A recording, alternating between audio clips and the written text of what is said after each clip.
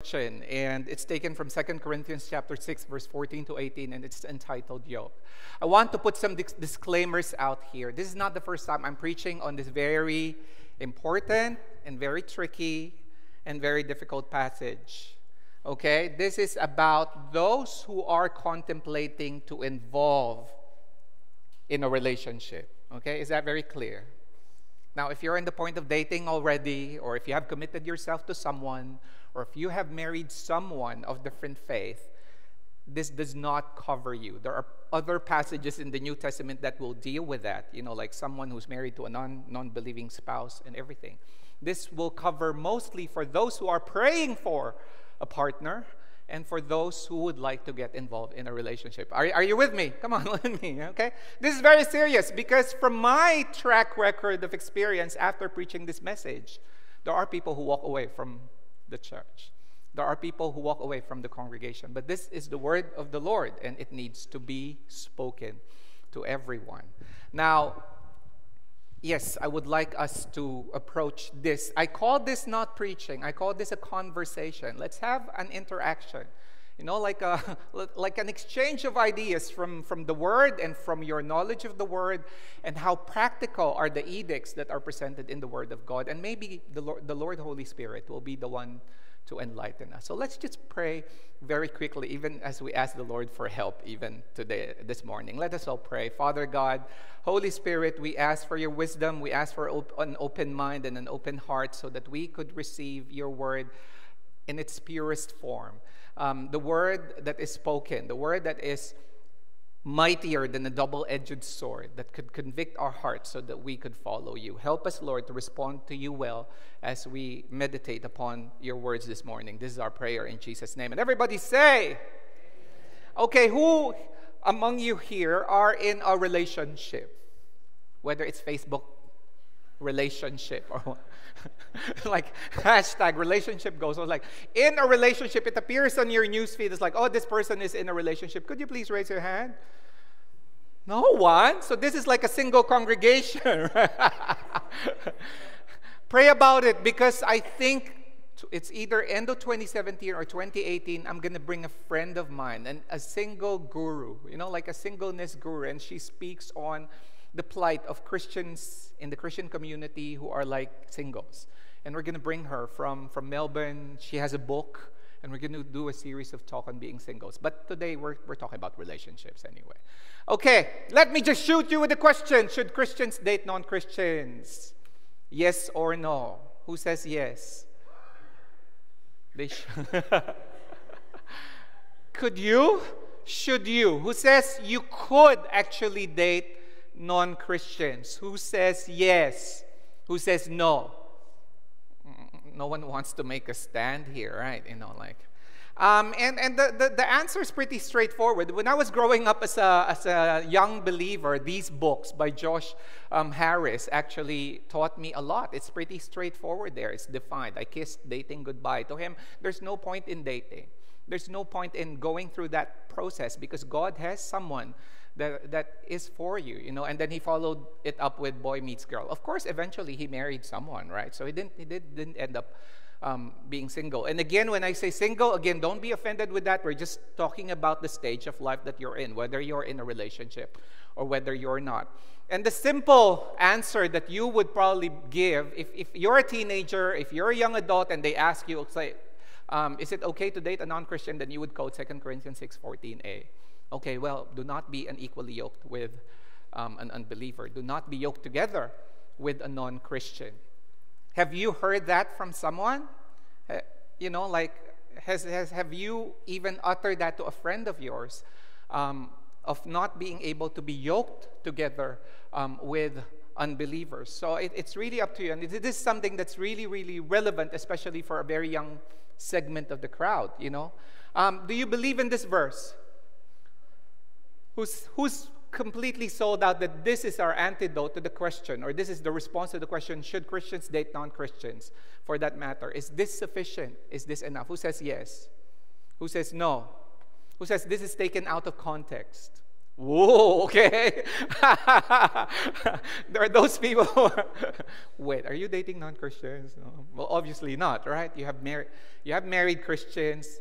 Beck, is your boyfriend a Christian? Sure. and that usually when I have conversations with young people and they say, you know what, I'm dating. And then my next question automatically is like, is he or she a Christian? You know, it's just automatic because I was brought up in this way. But you know what? I do agree with the fact that we throw this Bible verse to those people and we just utter it without even understanding the context completely. And if you ask me, is this weak? Is this a very weak support to the dating thing? Yes, definitely it is. It is weak, and that's why we need to probe it. I'm not dispelling this verse. You can still use this as a verse to say, well, you know what, you shouldn't be dating a non-Christian because the Bible says. But in this day and age, in the 21st century, you will get like blank stares from people. It's like, what? I don't even know what that yoke thing means. Anyone who knows what a yoke is? Have you seen a yoke? Can someone describe to me what a yoke is? I was like, oh, I'm not going to say. What is that? Can someone just shout it out? What is a yoke? Okay, Tim. Yes, sir. Okay. It's a piece of wood that connects two animals together. Yeah, very good. You know, like, yeah, it's a piece of wood. So what does wood have to do with marriage anyway? What does wood have to do with dating? Well, to give you a more concrete example, this is what a yoke looks like. So the dimensions of the yoke should be like 0.4 BW to like, yeah. This is a yoke. This is an actual yoke, and in reality, this is how it looks like, right? So you have these stuff that are meant for the animal's neck, right? That's a yoke. And these are two cows being yoked together, and they're happy, right? You know, is a yoke easy? No, actually, a yoke is a burden. Right? And the references of yoke in the New Testament, remember Jesus is inviting you to have rest in Him. He said, the yoke that I will give you is easy, and the burden is light. Could you imagine having a yoke like there? Now, that's not the point. The point of the passage is being yoked together. And if you're yoked together with someone who's different from you, this is how it looks like. There. So should we still discuss about this? I mean, yeah, from this perspective, it's pretty obvious that it's not meant to be. What would be some of the difficulties of these two animal species?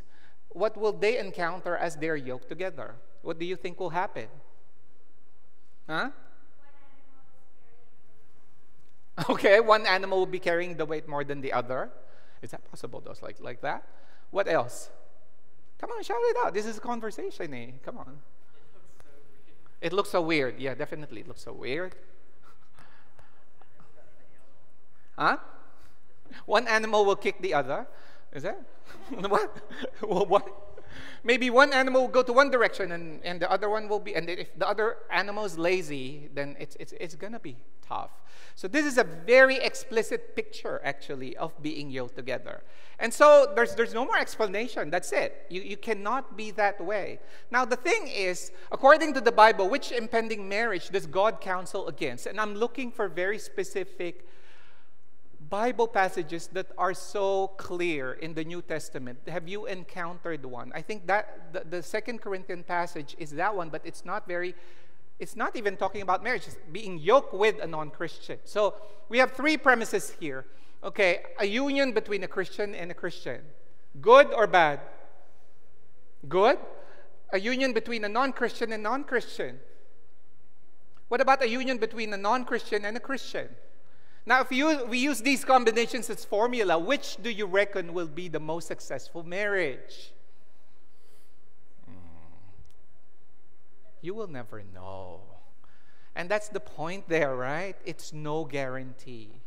And I'm not, okay, again, let me qualify this. I'm not encouraging the young people to, to have relationships with someone of different faith, because it comes with its own challenges.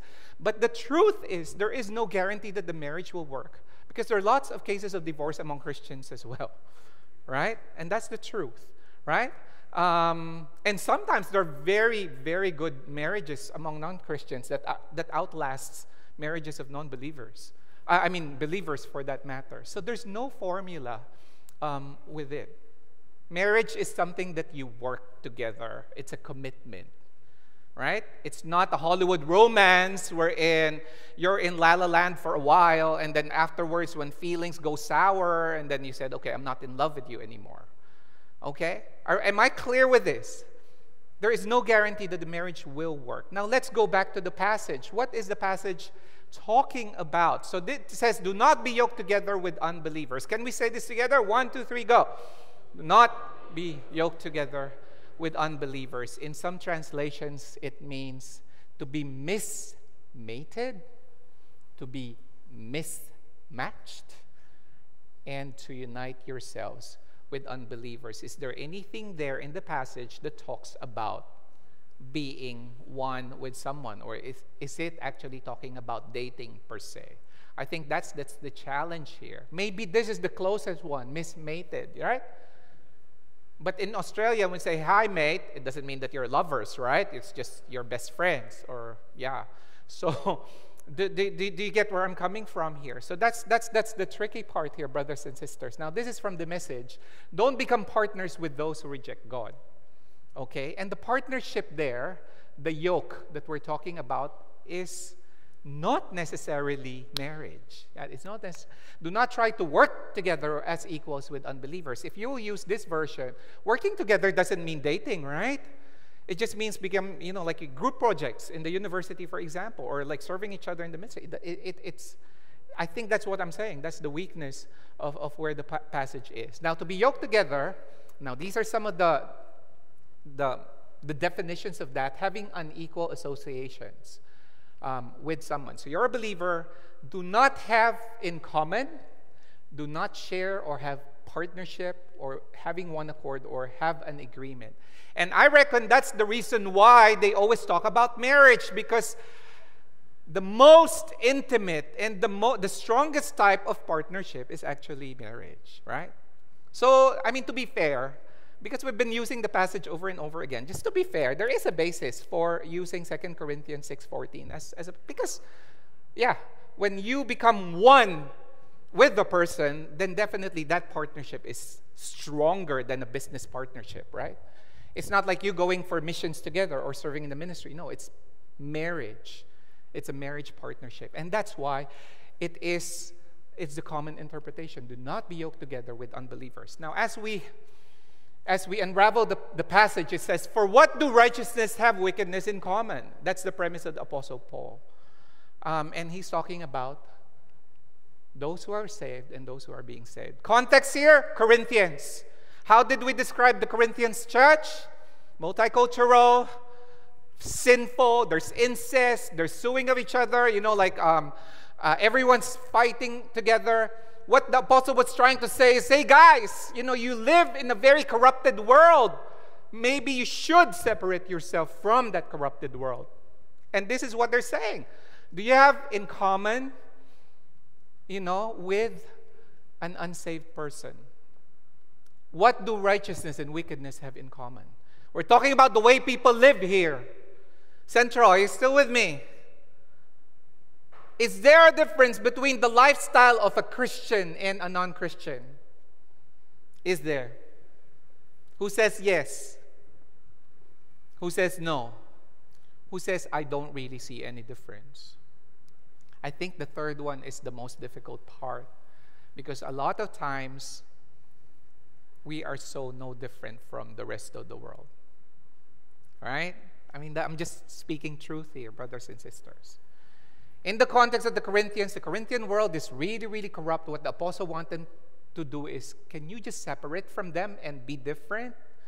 But in the world that we're living right now, no one will know that you're a Christian not unless you verbally tell them, you know what, I attend church on Sunday. And that's the only basis of your Christianity, actually, that thing on your sleeve.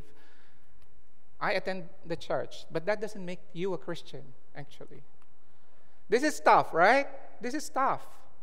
Because that's the context of what we're trying to talk about. There has to be a difference. That's why if you even engage in that dating process, right? Okay, young boys. If like, hey, hi, how are you? That kind of thing.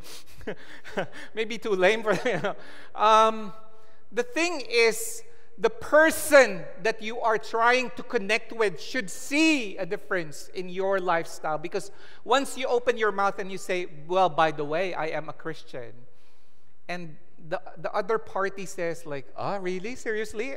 I never knew that you were one. Then that's it. You don't have any more justification whatsoever about, like how different you are. Okay, personal sharing here. I was in the university. Oops, my wife and my daughter's like, I was in the university. We're second year in my university. We're having a Christmas party. In the Philippines, we always have Christmas parties, right? Like massive week-long class party, whatever. So the usual party stuff, food, drinks, dancing, and whatnot. So it was like, yeah. So I was like really dancing with this person. I'm not going to say a name. So we were like really dancing close, as in really, really close, And I was like, I was like 18 years old, like I was really young, but I was a Christian already. I came to know the Lord when I was 14. So we were like strobe lights and everything. So I was like, yay, like dirty dancing. I've had the time of my life. And she was really dancing close to me. And I don't know for what reason, I said, by the way, I'm a Christian.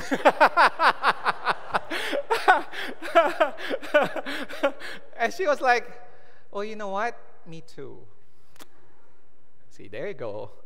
And then we looked at each other. Of course, we didn't kiss. We were like ashamed of each other because the way we were behaving on the dance floor was not really pleasing to God. So slowly I said, can we just sit down? And let's pray. The sinner's prayer.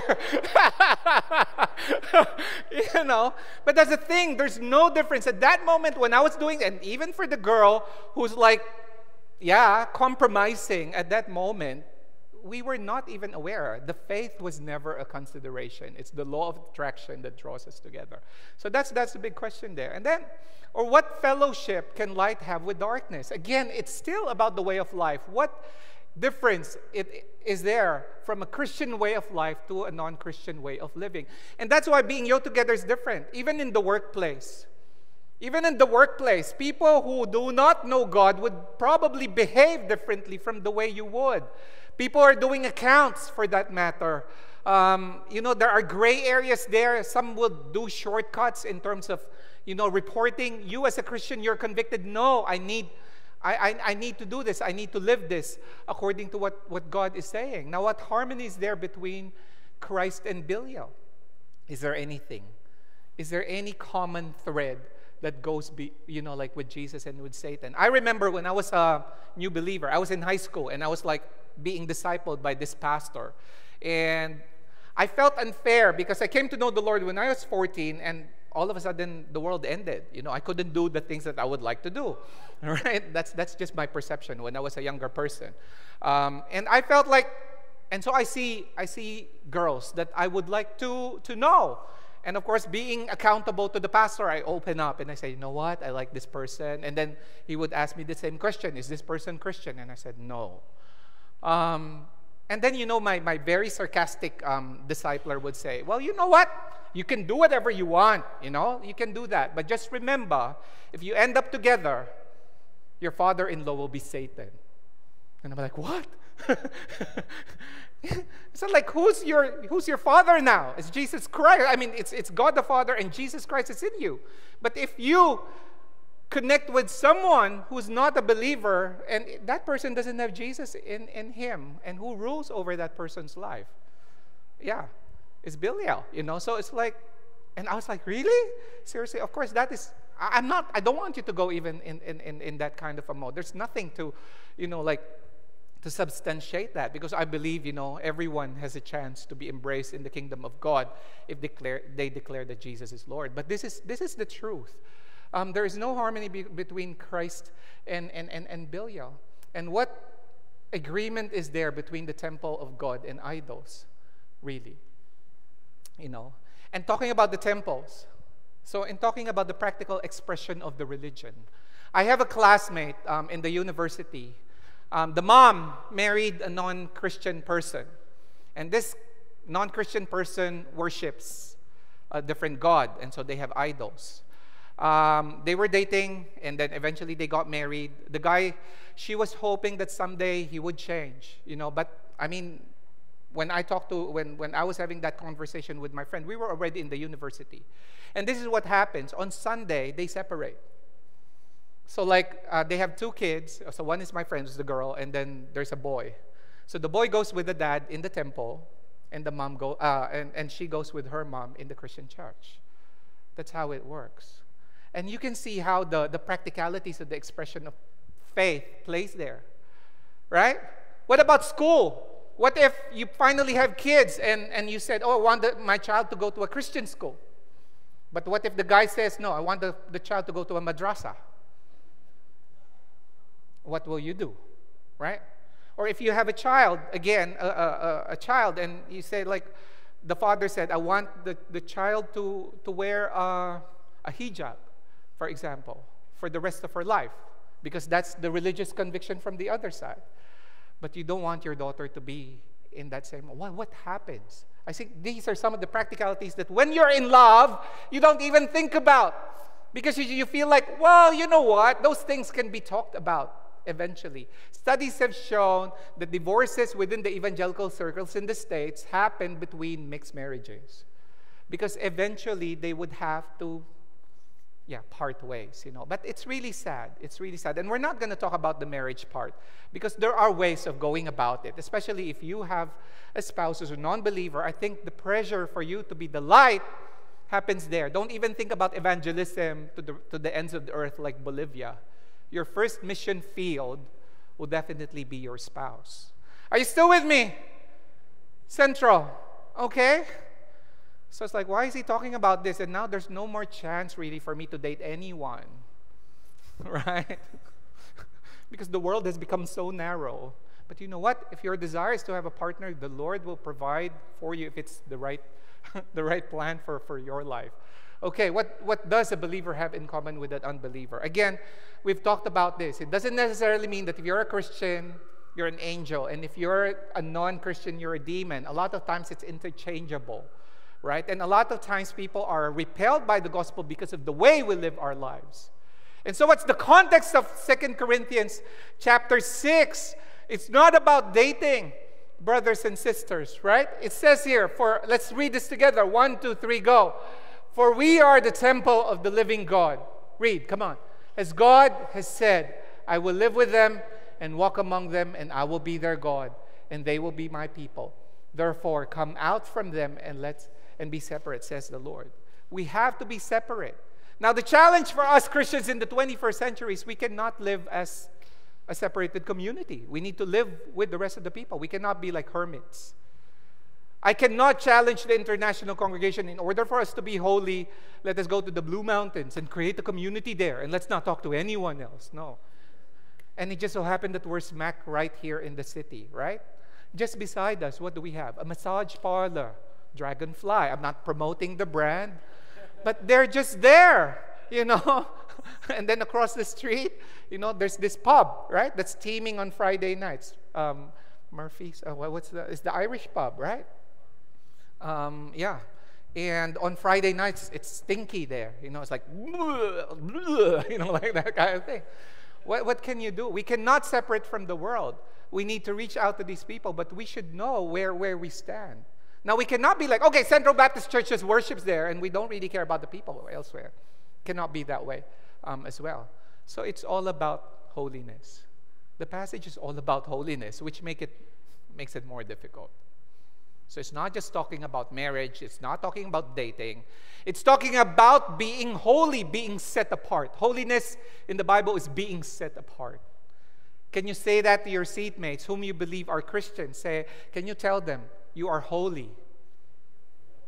You are holy. And following that is like, you know what? You are set apart. Can you say that? You are set apart. Okay, let's follow it up again. It's like, you know what? You should be different. Right? And that's just it. So let's not even talk about dating, because if you use it as a passage for dating, it doesn't really have that punch. But if you approach it from the context of holiness, it becomes more difficult, right? So whatever became of holiness, that's the question. Brothers and sisters in Christ, are we holy? We are the people of the Lord. We have been set apart by God through Jesus Christ. We are holy. But do the world see our holiness really, brothers and sisters? Do they? So this is a question. So before a young person would come to me and talk about like, okay, should I date this Christian or non-Christian? The first thing that I would ask you is like, how have you been living your life, bro? And then, of course, the person will just, okay, bye-bye. Yeah. And I'm not saying that I'm holier than that person. I struggle the same way. Now, this is something that I saw from the internet. It's like, I hope your interfaith wedding leaves everyone feeling like their religion won. It happens this way. To compromise, you have two different weddings, right? So you have a Christian wedding and then you have a non-Christian wedding. Is it about that? Is it about the battle of religions? Is it about which heritage wins from this? No, it's not. It's about the lordship of Christ in the life. Now, okay, I know some of you will never chat with me ever after this. Okay, this is a conversation with a disciple.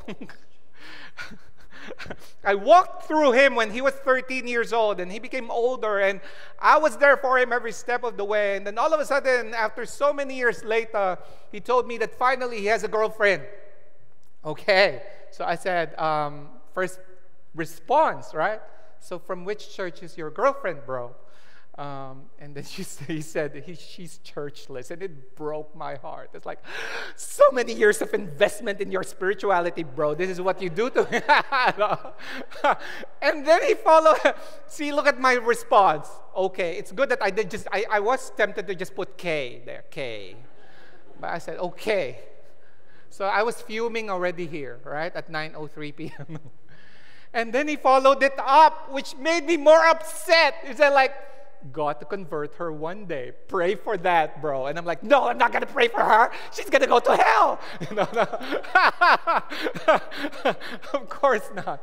And then you see how I responded? It's like, it's God's work, bro, not mine anymore. Right? I'm so not going to engage you anymore after this. And then he cited this. He said, like, you know what? Just like grandma, we took so many years. See, apparently the grandma, when she was on her deathbed, prayed to receive Jesus, and she became a Christian. Whoa. So how do you respond to that? And I was like, okay, yeah. And then, yeah, the bye-bye part. Talk to you later. I got to help out first. But it's not all gloom and doom, because I had a youth leader who dated a Muslim person, actually, while he was the head of the youth ministry. It's like in the position of Matt Quatch now for Blaze. How would you feel that when he comes to you? I always invite them for a nice dinner, like, okay, what do you want? Steak. Okay, then we order. We're having a nice meal. He said, Pastor John, I'm together with a Muslim girl. I'm like, seriously? Bro, and this is the context of Singapore. We have multicultural. We have Hindus, Muslims, and, And I'm like, what do you want me to say? You know what's in the Word, right? What can I do? I should take the steak away from him. I'm like, don't deserve that treat, brother. But I was there. So eventually they split up. And I didn't force him. When I was younger, when I was in the Philippines as a youth pastor, if you're serving in the ministry and I find out that you're dating a non-Christian, you're going to be grounded from ministry. Can you just take a disciplinary action leave for like 6 months? I said, if you cannot convert the person for 6 months, then don't come back here, that kind of thing. I was so fierce, but mellowed down already in Singapore. So I was like, okay.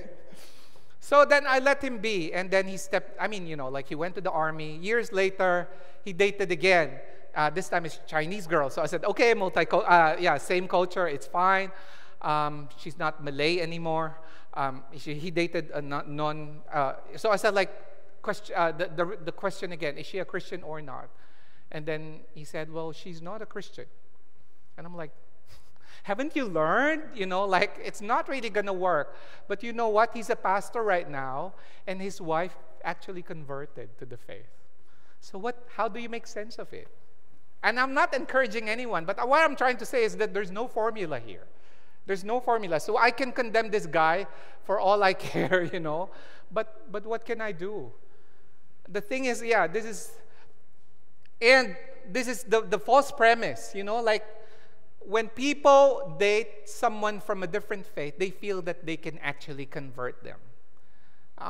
This is just practical advice for marriage, okay? Don't marry expecting to change the person that you're going to marry. No, it's not going to happen. It's not going to happen. The change will happen mutually to both of you, So it's not going to work. There's no commonality between an apple and an orange, and you cannot put them together. Now, what is the Bible telling us about this? Can we read this together? This is 1 Corinthians chapter 6, verse 12. 1, 2, 3, go. Yeah.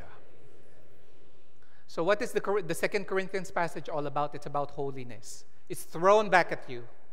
You want to live your life as holy person, separated for God, then you will do the things that God wants you to do. Now, my response to you would be, this is it. Everything is permissible, bro. But I tell you, not everything is beneficial. And in the practical outworking of a relationship with someone of different faith, it's not going to be easy. If you feel that, okay, I'm gonna bear with this. This is gonna be my Calvary for life. I'm gonna carry my non-believing spouse with me to the grave. Yes, you go to hell together. No, that's not what I mean. It's like, it's really up to you. But the Bible says not everything that you choose to do would be beneficial for you. Okay, am I answering the question, should you date non-Christians or what? I reckon my final thought would be, okay, listen to me, Central. You just have to draw the line. Just have to draw the line. You just know where it should be. You can push the boundaries for all you want, but you will be the one to suffer the consequences of your decisions. Really. And again, I'm not saying that, if you marry a Christian, the marriage is going to work. No formula, no guarantees there. Okay? So it's about us. It's about your standing before God. It's about the things you value. It's about you and your relationship with Jesus. I think that's where the line is. A lot of times we don't even think of God. That God is not part of that. That when you engage in dating and establishing relationship, God is just somewhere. It's just like a label that you wear in your sleeve. It shouldn't be that way. Okay? Are you with me, Central? And this time we're going to enter the place of God and we're just going to repent. I think the response of the congregation should be repentance. If you have not been living your Christian life the way that you should be living it, if you're not being good witnesses to your friends, if they don't see any difference in you, then it's about time you say, okay, from this day forward, I will make it a little bit more obvious that I actually believe in Jesus. Is that a fair enough challenge? I'm not asking a lot. I'm not asking you to be a priest or a nun and to go to the mountains to be hermits. I just want you to do that one step a bit to take your faith seriously, brothers and sisters. Are you with me? And that's a challenge for Central Baptist Church. If you want this church to be powerfully witnessing to the world out there, they should see it from us. That we're different from them. We're more loving, we're more understanding, we're more hospitable, we're more embracing of everyone without compromising our faith. Can I have an amen for that? Now, for those of you who are married to a non-Christian spouse, and you can search the scriptures, you don't need to divorce your partner. You just need to witness to them. Do you need to throw the Bible at them for them to be converted? No. You show it through your life. Right? And that's the most difficult part. Okay? Do we have time? A lot of times, when you have a non-believing, a non-Christian partner or a spouse, they will see you. And if you behave badly, you will get the criticism right away. Oh, is that the way Christians should be? Is that the way it should be? You know, like that kind of thing. And it's painful, right? It's painful, you know. But that's the part of the bargain there. According to the Bible, it's through your actions that you will win them, hopefully, so that they can be with God. A lot of praying, a lot of witnessing in love. You cannot force them. You may be able to force them to come to church, but if they never have an encounter with God, they will never change. The same way with your children, for that matter. Okay. So let us all stand and let us sing a song. And let's approach the throne of God with much humility, really. And this is a song that we sang a few weeks back. It's called Give Us Clean Hands. Think of your lives, brothers and sisters. Have you been living a life that is pleasing to Jesus? If not, this is the best time for that. If you don't have a relationship with Jesus, then this is the best time for you to embrace Him and say, hey, you know what? This pastor is talking about something good, I reckon. Then maybe you can invite Him to your heart as well. Okay, so let's make this as our prayer this morning when we sing this song.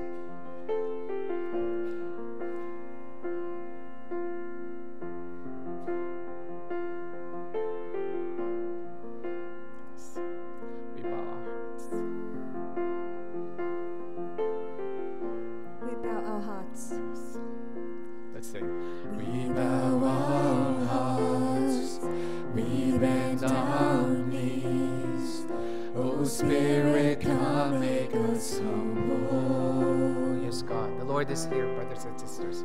We turn our eyes from evil things.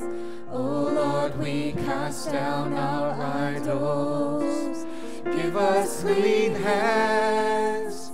Give us pure hearts. Let us not lift our souls to another. Give us clean hands. Give us pure hearts. Let us not lift our souls to another. Oh God, let us be the generation that seeks your face.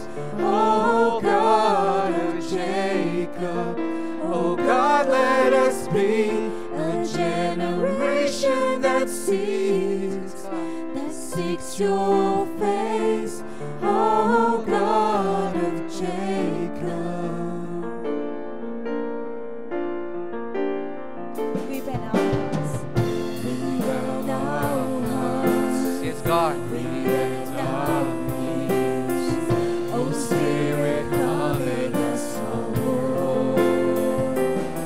Turn our eyes. We turn our eyes from evil things.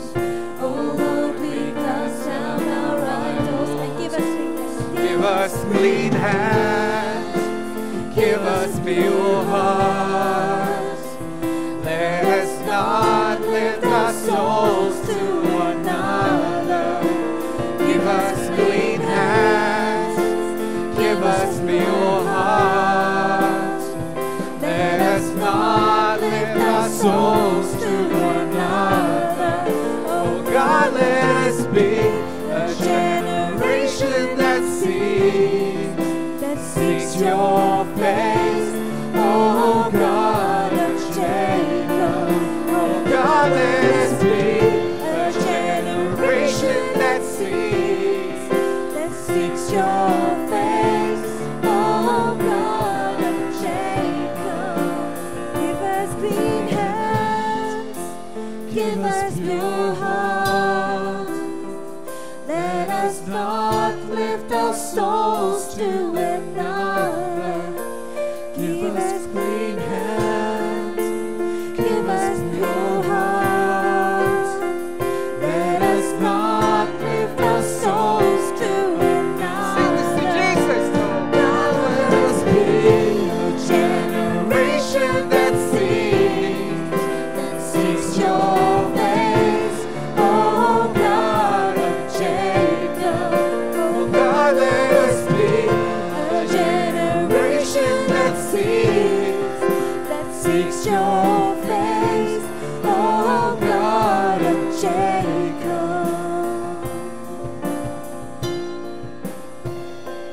tough, right?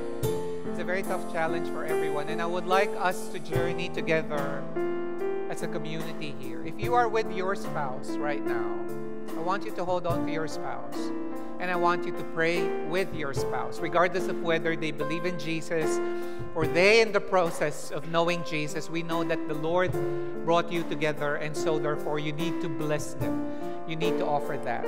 If you are with a friend or if you are with someone, with a believer in this congregation, I want you to pair up with another person, and from there, speak words of encouragement and prayer that, you know what? It's very difficult to be a Christian, really, seriously. Who says it's easy to be a legit, a legit, genuine Christian in this day and age? It's tough. So I want you to just pray with someone so that you will just feel that, hey, I'm not the only one living worldly here, okay? I have someone who will understand with me, okay? So we'll spend, the next 3 minutes, just pair up with someone and pray with that person together. For spouses, do pray with your partners, because it's very important for you to be together. And as a community, just pair up. So can we do that, brothers and sisters? Just pray for that person. Hey, we're in this thing together. We're all struggling as believers here. We're not perfect. If there's anyone perfect here, come and pray for me. I'm not even perfect, so I need you. Come on, go and pray. Pray for one another and pray for God really to make us pure. Come on, church. You can pray standing up. You can pray sitting down. And then don't leave yet, because we're going to close in prayer together, okay? So come on. Pray for someone, and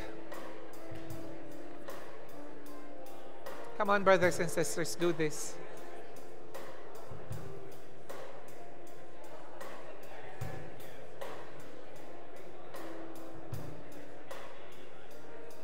Let's go.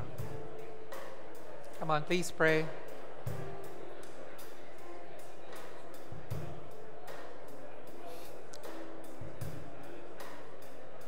Yes, God. Central, the Lord is here. The Lord is here right now. Tell Him, God, it's difficult. It's difficult to be pure and to be holy before You. And here we are, just trying our best to be in Your mighty presence. Oh, God. Yes, God. Oh, yes, Jesus.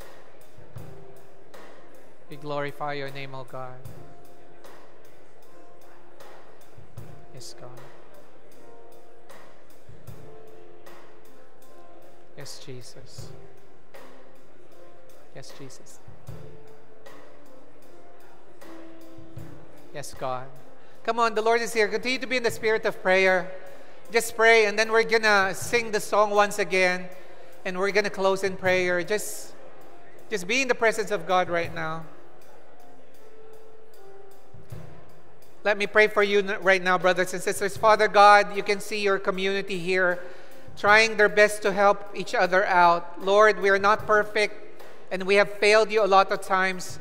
But because of Your grace and Your goodness and mercy, Lord, here we are, and we're just trying our best. Help us to be a generation, Lord, that seeks Your face. Help us to be a generation that will keep Your name, Lord, in our lives, that will keep Your lordship in our lives, Lord, and that will live our lives for Your glory. Lord, this is our prayer in Jesus' name, and everybody say, Amen. Let us all stand again, and let's just sing the chorus. Let us ask the Lord for clean hands. So give us clean hands, give us pure hearts. Let us not lift our souls to another. Give us clean hands, give us pure hearts. Let us not lift our souls. Oh God, let us be. Oh God, let us be a generation that seeks Your face. Oh God of Jacob. Oh God, let us be a generation that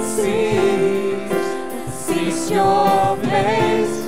Oh God Jacob. Let's sing for one last time. Give us clean hands. Give us pure hearts. Let us not lift our souls to another. Give us clean hands. Give us pure hearts. Let us not lift our souls to another. Let us be a generation that seeks your face, oh God of Jacob. Oh God, let us be a generation that seeks your face, oh God of Jacob. So what's the challenge for this week, brothers and sisters? Just ask yourself, am I living a life that is set apart for God? If the answer is yes, well done. If the answer is no, well, you better start working on it. Thank you so much. The service is over. May you be a blessing to one another. And again, connect with those people. We have a lot of new people here. For those of you who are here for the first time, just tell them, hey, we're new here. Would you like to connect with me? That's a reverse process. God bless you. God bless you, Central. Go and be a blessing to others. Yay.